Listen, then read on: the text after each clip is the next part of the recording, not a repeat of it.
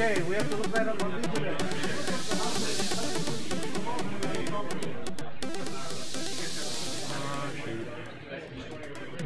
I'll probably have to do that with mine.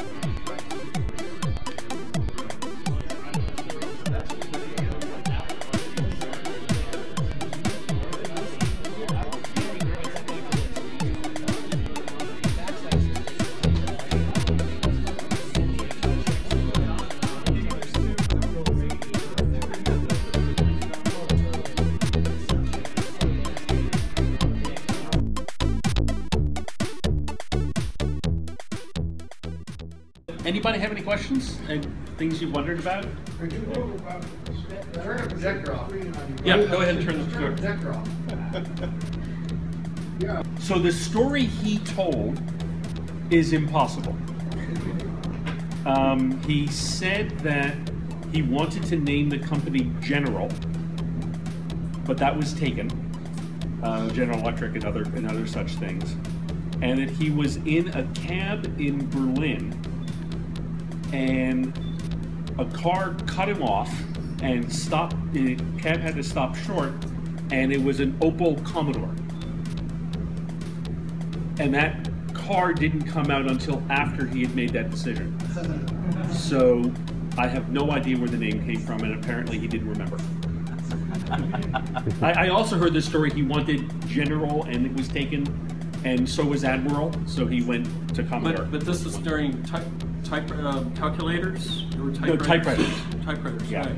So this would have been 1958. Right. By the way Leonard and I met was at the Commodore 64 anniversary, which had a rare appearance by Jack Tramiel, and we ran into each other.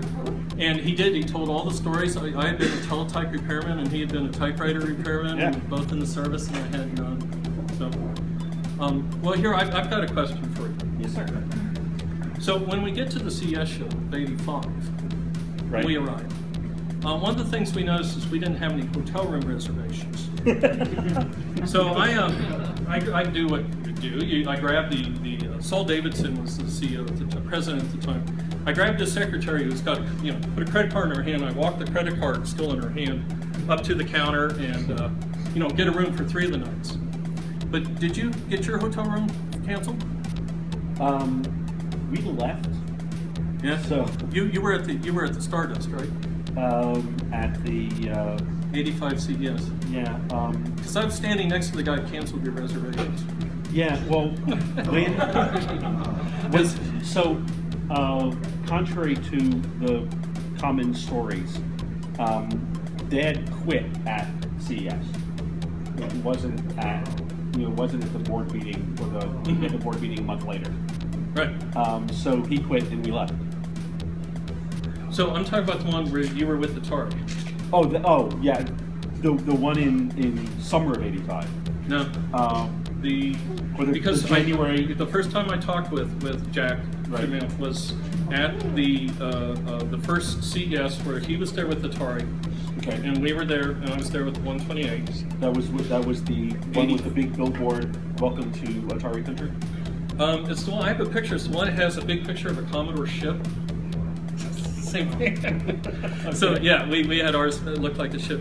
But that year we got there and our hotel rooms were canceled. And we were told they were done by Atari. And I hope it was, because I stood next to, I saw Yash Terkler standing next to Pat McAllister. Right. They were canceling your hotel rooms at the Stardust. Stardom, please. That would have been unkind. But ours had been canceled by you guys. Was what we seems unlikely. I'm pretty sure we were staying in the sand. Oh, okay. Yeah, but it still existed. Gotcha. Right. Gotcha. No one would ever do anything nasty like that. No. Well, that wasn't you guys in the white car driving around at our black cars. No. So I have a question about the CES. Michael Thompson told me that with 8-bit system. Did you say Tom Check? Yeah. Believe nothing Michael Tomchek said. Thank you. Except his name. Okay. Possibly the spelling. Was there like a culture of a boycott demo in 8-bit systems as well for the CES? Was there ever like a demo with a bouncing ball or something like that before the Amiga? Because I have. Are you talking about the Amiga? I don't remember. Not Amiga, I do not remember one. For the Commodore 64, I don't. Any 8-bit systems where it would have been cool to show up a ball or something. I do not remember one. Yeah. Tomchek tells lots of interesting stories. He did the VIC-20. So, trying to remember what year it was. It was probably about 5 years ago. A film crew came out to visit Dad to interview him for a documentary, which is supposed to come out later this year. And at one point, the interviewer asks him about this quote, famous meeting in London where the VIC-20 was designed. And Dad turns to me and goes, because that was the meeting where Mike Tomczyk claims to have specified what the machine should do and got input from all of the people and laid out everything in the system. And the meeting never occurred. The machine was designed 6 months earlier, and after it was done was the first time Tomczyk saw one. And I know this because I was at the meeting where we showed it to the marketing people, and Mike was sitting next to me and he kept going, "How does that work? What's that for?" It was really, He's a marketing guy. And reading the story, I just cracked up. But people's memories are fallible, and some are more fallible than others. Very different. Well put. Yeah. What's a memorable story of your father and you at Commodore? Like, what's one of your more memorable things? Maybe something you haven't heard before. So, when I was in college, I would work, well, college and high school. I would work for Commodore in the summer. So my first year, I just assumed, my first year of college, I just assumed that I would work for Commodore during the summer.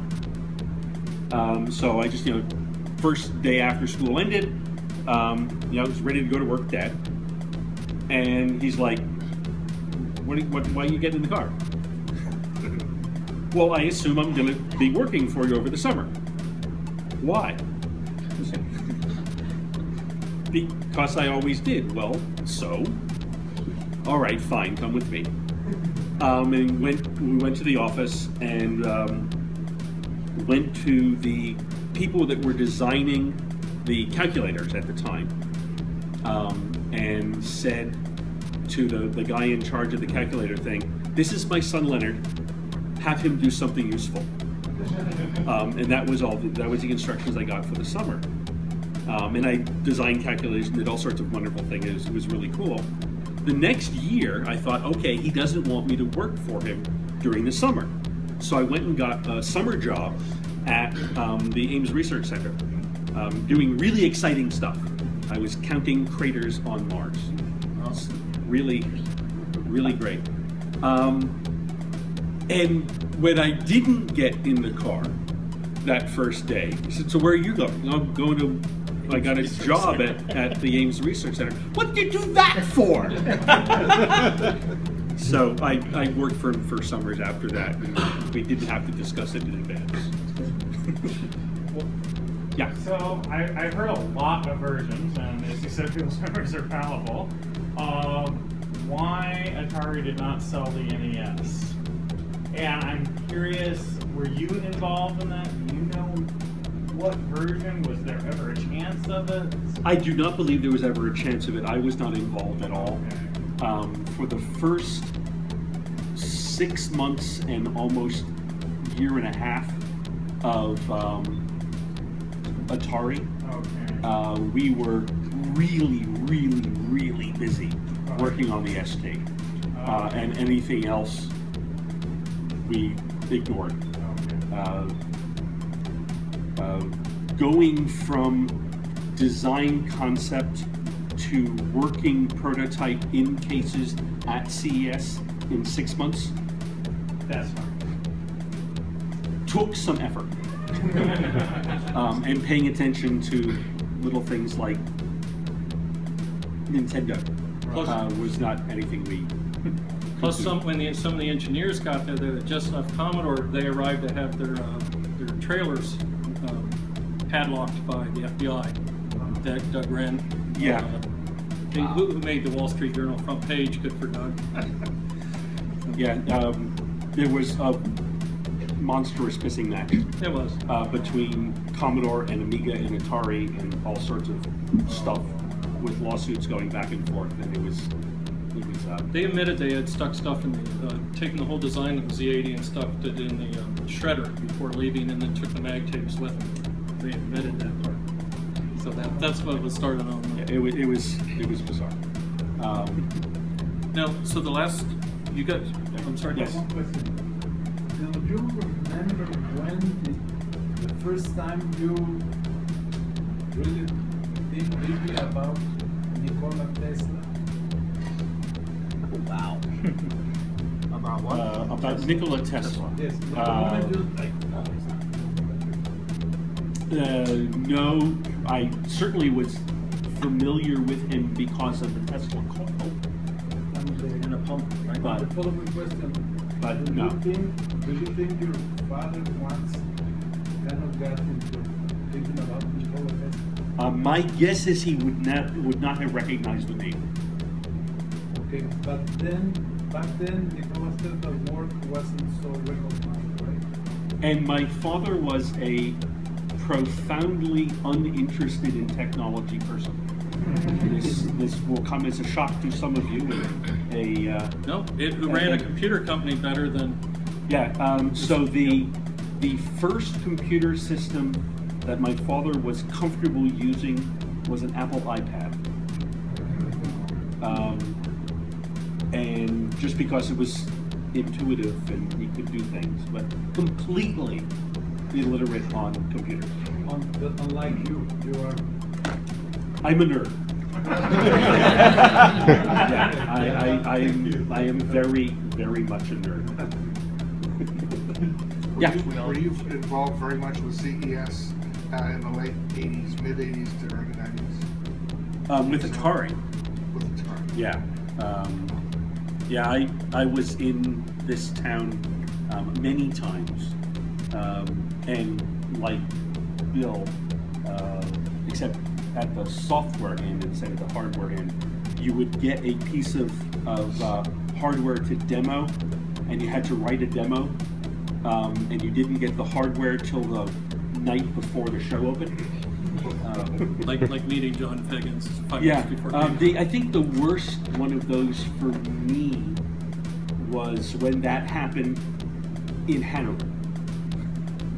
So I got the prototype of the hardware at 3 in the morning Hanover time, and I had just flown over, and I had to write code for hardware that didn't work the way it was specified.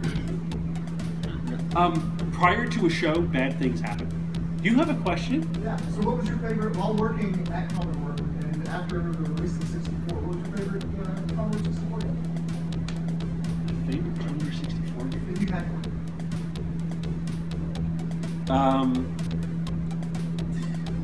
What did you find yourself playing most of? Oh, I'm trying to remember the name. Damn it.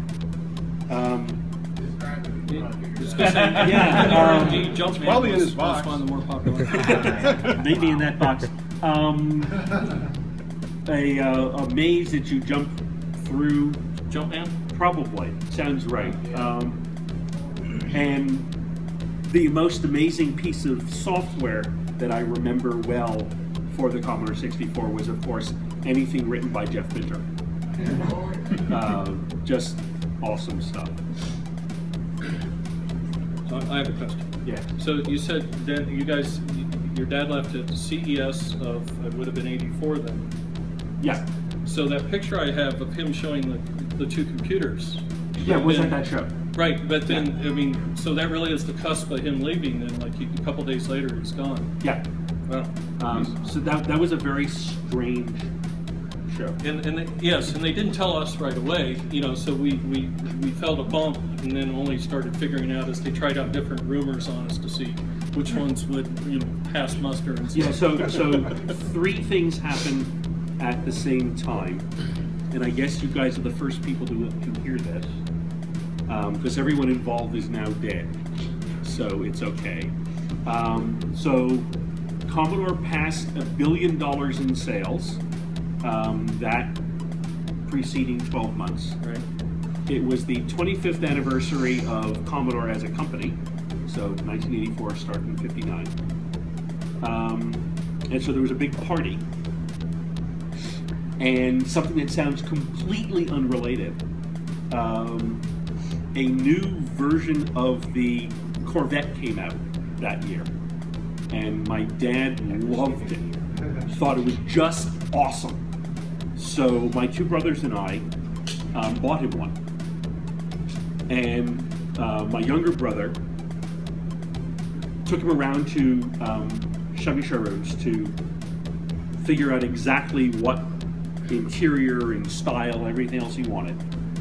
And then bought that car, and Sam and Gary drove it up to Vegas. And at a low point in CES, Gary had figured some reason to take Dad out the front entrance to the hotel, and Dad goes, "That's the car. That's exactly what I wanted." And he walks over to it, and he walks around. It's the right interior, it's the right color, and this is this perfect. And Gary reaches into his pocket and hands him the keys, which is awesome. And then the next day, he had a meeting with Irving Gould, and Irving was using company assets like they were his own. Like the jet? Like the jet. And Dad didn't like that and said that was wrong, and said, "You can't do that while I'm president." And Irving said, "Goodbye."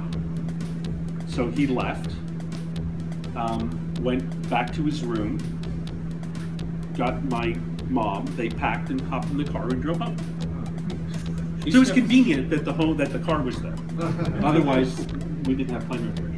You guys just heard it for the first time publicly. He's told some CBM family before. Yeah. This is the first time. But yeah, everyone involved is no longer with us. So. And then they tried rumors on us, like saying, "Well, we just hit $1 billion, but we felt he couldn't take us to $10 billion." And we went, "What? No, he grew it to this."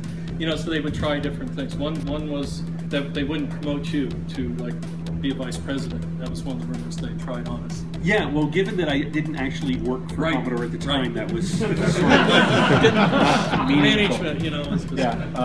Yeah, the rumor, the story I heard many times was that Dad wanted his sons to run the company, and we were obviously incompetent, so we couldn't do that. So they had to get rid of him. But whatever. And meanwhile, Sam was running Commodore Tokyo, for several years at that time. Yeah, he was running Commodore Japan, and in fact continued to do it for a couple of months after Dad left. Yes, that's part of my stories actually. So yeah. Okay, so the story you just told, that transpired in 1984. Yeah. Okay. 1984. So then the Commodore LCD with the modular phone port in the side. Right. What year was that? 85. 85. So they're back as Atari by now. Okay. But I'm over on the. I need to show you this later. Okay. Any other questions? Leonard, what is your opinion of these Brian Bagnall books here? I haven't read them. Oh, you haven't? He signed some, but he hasn't read it. I have not read them. I was wondering if they are accurate or not. Nothing is accurate. Oh. I've actually spent about a decade bashing my head against the California Department of Education, trying to convince them of a really silly idea, which is that textbooks need to be accurate. And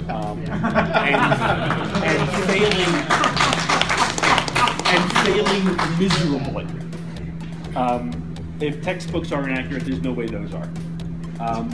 I did talk to Brian a couple of times, so hopefully what is in there, I think there's a quote from me on the back, which I didn't know until I saw a picture somewhere. So hopefully the questions he asked me I answered correctly, and he transcribed what I said correctly, but I don't know. And Leonard's corrected some of the things I misspoke on or said just completely wrong, so as he said, remember. Since they mentioned the book, in it, he seems to think that your father was obsessed with keeping the Japanese out of the American market. Would you say that was accurate? No, that is not accurate. He was obsessed with not having successful competition. He didn't care whether it was the Japanese or anybody else. I believe he understood that he needed Japan and Germany to be what he was, and other people weren't in Japan. And here we have an office full of Japanese-speaking people. That was our angle and our edge, for mass production. One of the examples he gives is your father had a chance to lock in the licensing rights for Donkey Kong early before anyone else in the United States. and then the last second he bailed. Can't imagine how that's true. Well, the last second he bailed out of the deal because he was afraid that would give him a bigger foothold. Can't imagine how that's true. Donkey Kong was on the Atari. Yes, that was even before that. He was the first one, according to the book. Nah. My understanding is that your dad wasn't obsessed with it. The games wasn't the 64 for him. It was the educational and the stuff you could do with it. That's what drove his interest in the 64. So I couldn't believe he'd have any. So it was computing. He was, you know, the whole power for the masses, not the classes thing. Yeah. So you probably heard that before. Yeah. Any truth to the fact that, or not maybe not a fact, Commodore had the opportunity to purchase Apple early on? No. None whatsoever.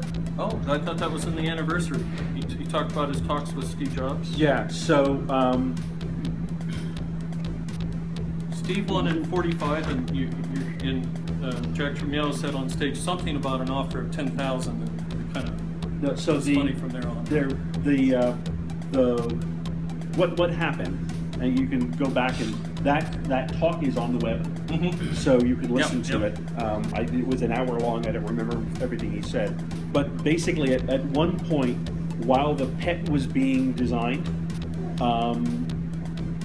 Jobs, and I don't remember if Woz was there or not, came in to talk to Commodore about marketing the Apple computer.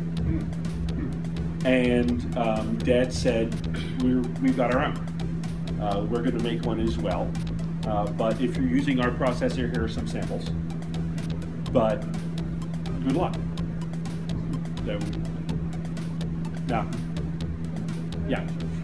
Commodore Japan was in the news recently because a touring bout of Nintendo recently passed away.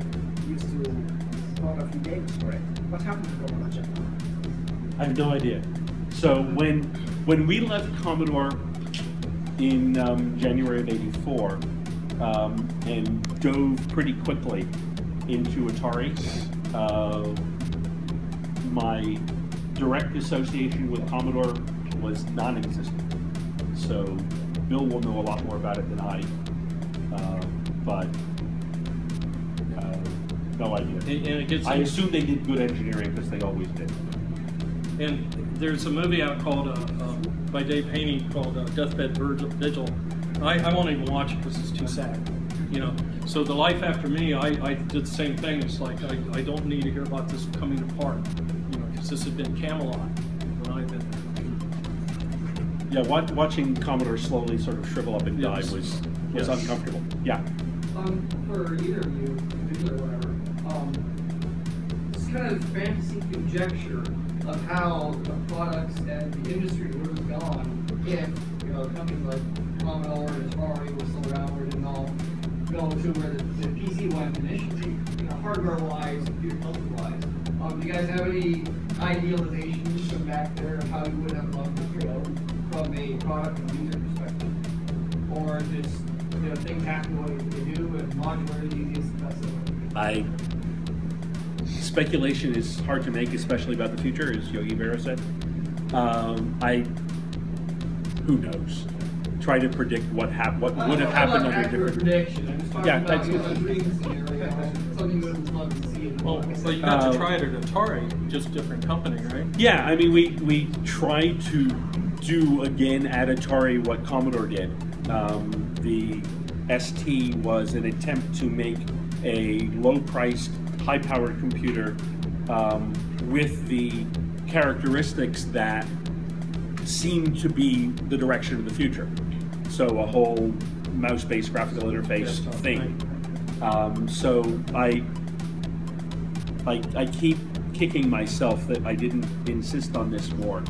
But I had an idea that we should have done a TV commercial where someone was using a mouse to draw an Apple logo, which at the time was in color. And the only machine with a graphical user interface that could have drawn that logo was an ST. And I couldn't decide whether we were going to have the people at Apple doing that, but they couldn't use their own machine or what, but it never went anywhere. So the ST family of computers is actually quite successful in Europe.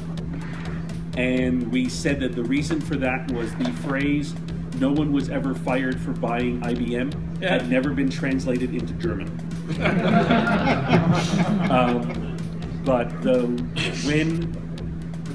So back in the mid-70s, were you ever too old when you say things like that? Yeah. So back in the mid-70s, I remember, standing around talking to people in the computer industry, talking about what people would use these things for. And of course, the reason anyone would buy a PET, I've seen one of those before. Wrong font. Excuse me? I said wrong font. I can't tell from No, on the word Commodore? No. Please. I knew you were sensitive. My eyesight's not that bad. So the only reason anyone would buy one of these, or the primary reason, would be to learn to program. Because as we know, that's what everyone wants to do with computers. That turned out to be incorrect. Every pundit in the computer industry got that wrong almost every time. What people would wind up using computers for. The only person that ever made a prediction that came close to true was actually Nolan Bushnell. I was talking to him in would have been about 87, and he said people are going to use computers on networks for social things, and in order to make that happen, we have to get women involved. He said girls. And you need to make it friendly enough that you can use it and people are just going to do social stuff. He didn't say it would be, social networking, because the term didn't exist yet. But that was the closest thing to a correct prediction ever made. Yeah. The Italian company that owns the rights to the Commodore name now is releasing a phone called the Commodore PET. I saw that. It's going to have a built-in 64 emulator and Amiga emulator. Are you glad that even though you're not connected to it, that the brand name is living on? And they're using the wrong damn font. I saw the picture, and it's the wrong damn font. But a whole another generation will it be exposed to some aspect? I hope so. The company is a scam. This is the right font. They filed for registered trademark. That's the right font. They did not license the copyright, so in which way they would have had to license from us. And we asked them, did you license the Commodore logo from the successors of Turing? And they never replied. So they never passed the due diligence. I asked, my colleague asked, and Trevor Dickinson asked, and they never replied. So we never went to the step of licensing their own required for emulation. And what they say, well, anybody can register one company in the UK and call it Commodore, right? Or you can call it Amiga, you can call it whatever, Tramiel's company, and it doesn't make it a real one. So we are waiting to see what will happen. Yeah, I have no idea what the legalities there are. I am sure they're complicated. Yeah. Two real quick questions. Is it Tramiel or Tramiel? Tramiel. Tramiel, okay. Rhymes with Dunwell. Gotcha. Have you thought about writing a book yourself? I admire you and your family, and your dad's been maligned a couple times by other people. Really? A couple times. Oh. By people that weren't even alive back then. Right. It'd be real. Yeah, I looked up to him what he did, and being in the Holocaust and all that. We need to have a lot of the Holocaust-related stuff is documented in a couple of places, and that was incredibly important to him. The rest of the story, he didn't think it was important. He did not think it was important at all. No, Leonard, I'll tell you that when your father passed away, I sat my son down and I told him about your dad's life, and kind of what it was look what this man did. And I told my son he can do anything too. And when your dad says, I set out to make a company to do this, and I succeeded. That's the one person, the one statement I've heard where it's not ego, it's just a simple statement of true fact as to what he did for the industry. Yep, took a lot of work, a lot of perseverance, an incredible amount of skill, and to an extent that he probably would never acknowledge an awful lot of luck.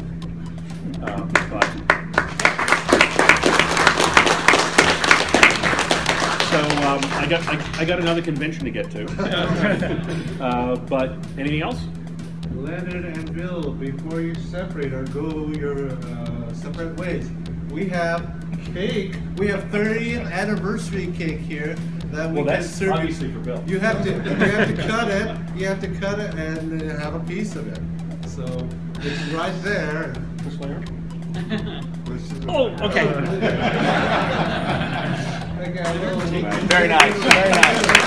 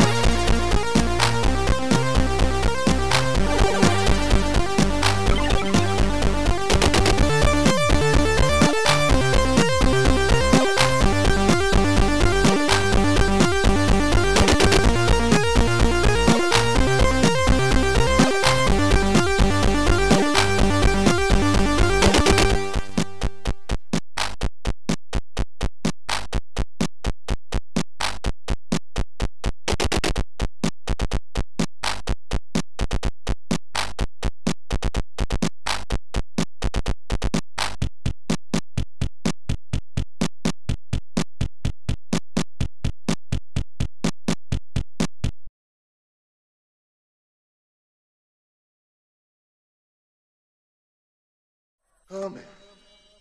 On the other side of the screen, it all looks so easy.